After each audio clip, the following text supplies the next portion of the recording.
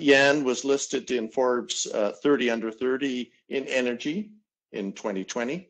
Since co-founding Enapter in 2017, Jan leads the technical development and oversees the business operations of the company in Germany and Italy. He holds a master's degree in aerospace engineering from Sheffield in the UK, University of Sheffield in the UK, and an MBA from Hong Kong University of Science and Technology. And with that, Jan, the floor is yours. Thank you very much. So I'm very happy for this opportunity to present our AEM Electrolysers and Enapter's very different approach to the hydrogen world here with you.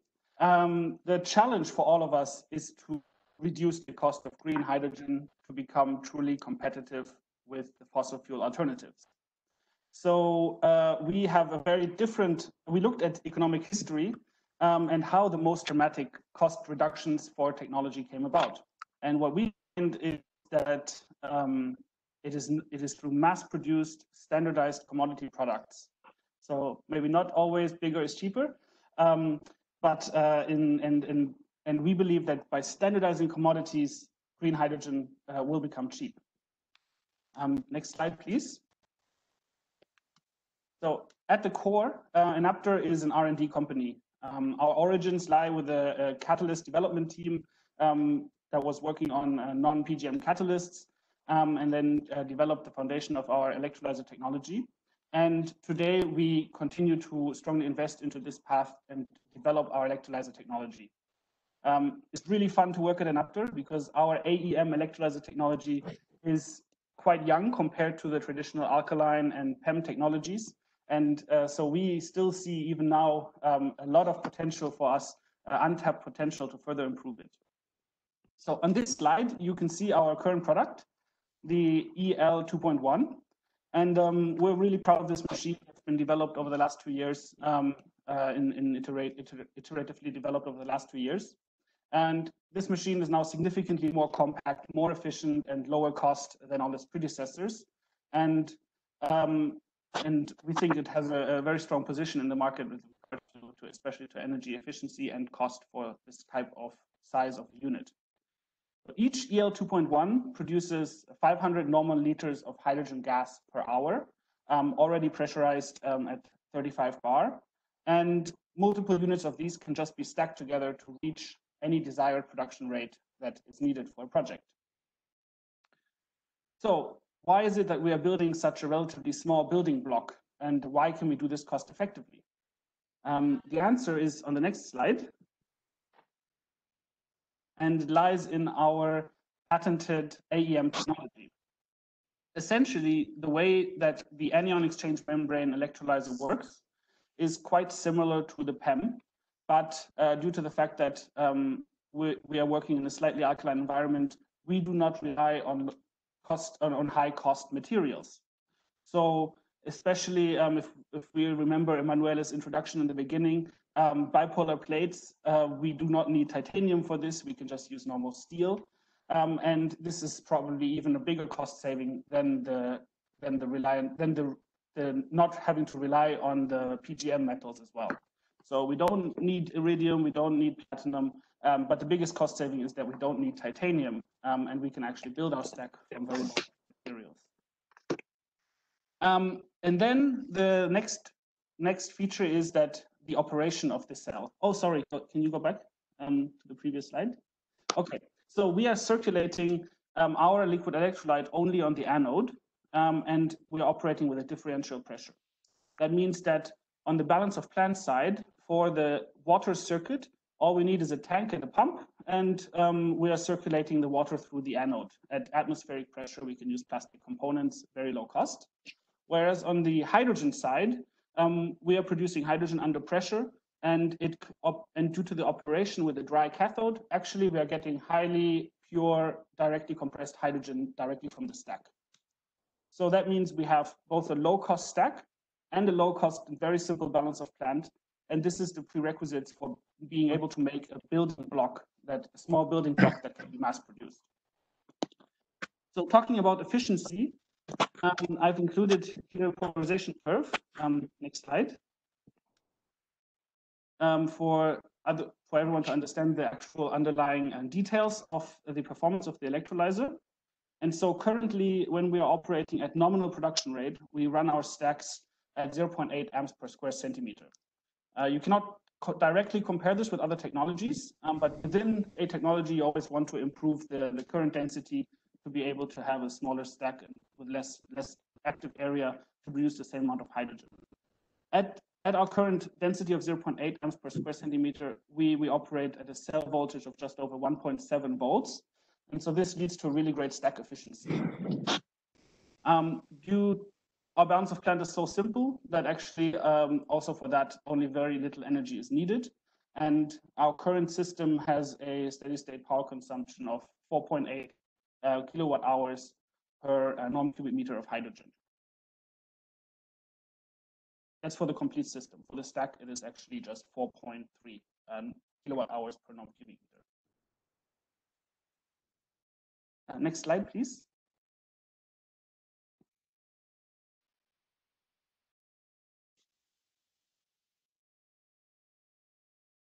Okay, so I've mentioned it in the beginning.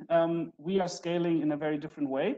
Rather than building very large individual units, we are building small units that we want to mass produce. So this is, you can draw an analogy to PV panels, for example, or also to the IT industry. In the 1980s, computers were getting bigger and bigger, filling up entire floors and skyscrapers just for a computer for one company. And these mainframes, these big computers, they don't exist anymore. Nowadays, all servers and large computing centers are built up from modular computers, blade computers that are just stacked together. And all of this is based on PC architecture that has replaced these giant machines with modular small commodity items. And so our electrolyzer is the PC of the hydrogen industry. Next slide, please.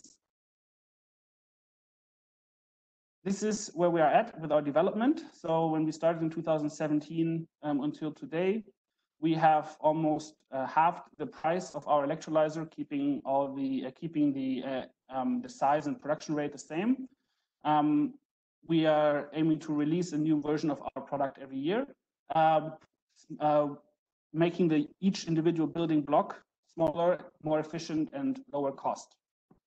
So by the time that our mass production facility will be up and running, we think that the cost of our electrolyzers from today will be just 20% of what it costs today. Next slide, please. Stackability is extremely important. So whereas each individual unit we want to make as compact and as compact as possible, we then have to stack them to reach make them very easy to use for any kind of applications. So today, most of our customers put our electrolyzers in cabinets, such as the ones on the left. And we are now working on deploying the first container, building the first container, which has roughly 150 kilowatts. This is just made up of stacking EL 2.1s together. Then the other project that we are working on right now is the AEM multi-core. So when we're looking at large-scale systems, we see that we can benefit both from the cost reductions of the mass-produced electrolyzer building block of the stack, as well as the typical cost reductions that come with centralizing those components that do not scale with unit numbers.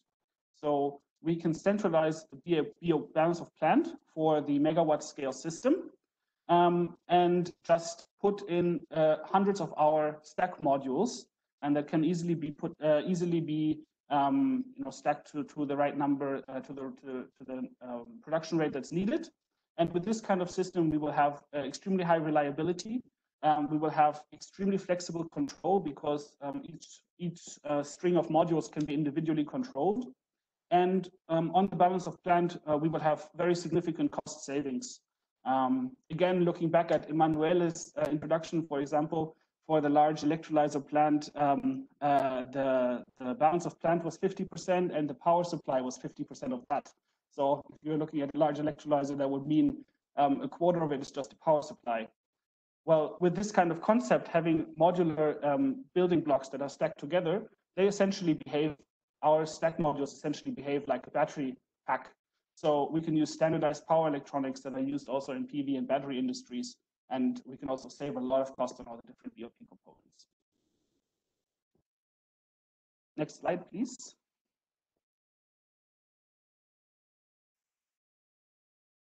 Okay, so with these size systems, we think that we are very well placed to address the hydrogen needs of the energy world of tomorrow.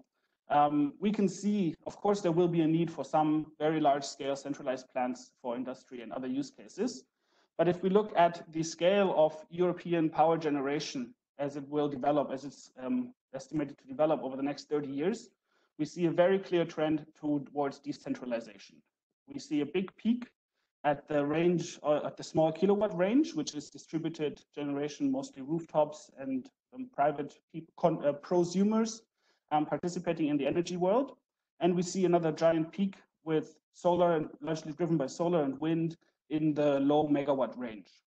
And so looking at these trends of decentralization and smart energy systems in the future, we think that our modular mass-produced electrolyzer is the right way to address this market and to do so in a very flexible manner. Next slide, please.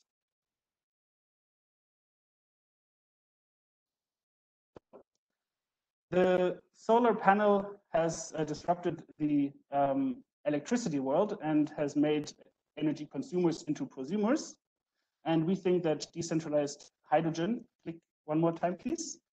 And we think that with our modular decentralized electrolyzers, the same can be done to fossil fuels. Thank you very much for your attention, and look forward to the next discussions. That's great, Jan. Thank you very much for that presentation.